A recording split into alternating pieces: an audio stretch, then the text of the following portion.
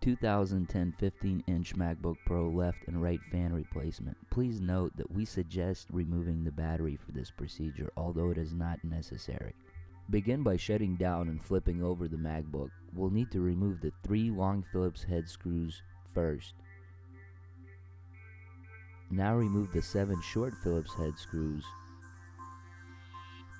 After removing these 10 screws, the rear panel cover should be free.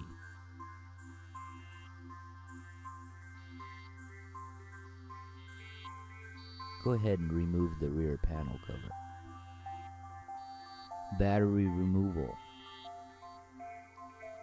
Begin by removing the 3 tri-wing screws securing the battery. The screw all the way on the left is hidden behind the tape.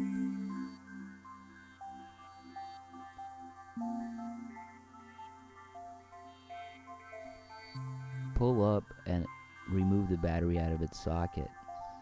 It's still connected to the logic board. Disconnect it by prying it left to right with your fingernail. Left and right fan removal. Begin by removing the 3 T6 screws securing the right fan. You can leave them in place, but unscrew them about 4 turns each.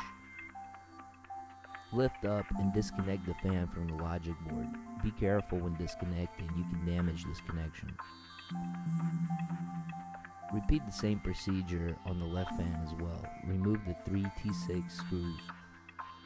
Leave them in place. Lift up the fan and disconnect it from the logic board. Left and right fan installation. Install the right fan. Place it into its socket and secure the 3 T6 screws.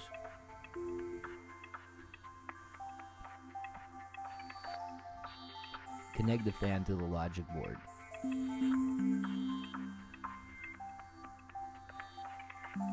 Install the left fan. Secure the 3 T6 screws. Connect it to the logic board. Battery installation.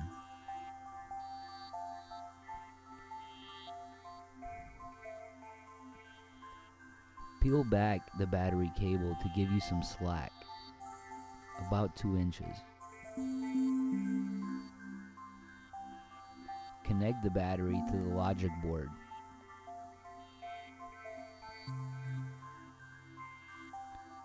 Insert the battery into the socket now. Install the 3 tri-wing screws.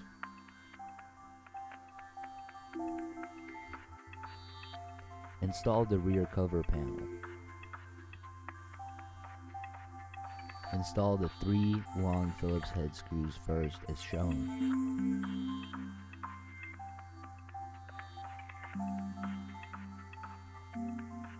Now install the 7 short Phillips head screws.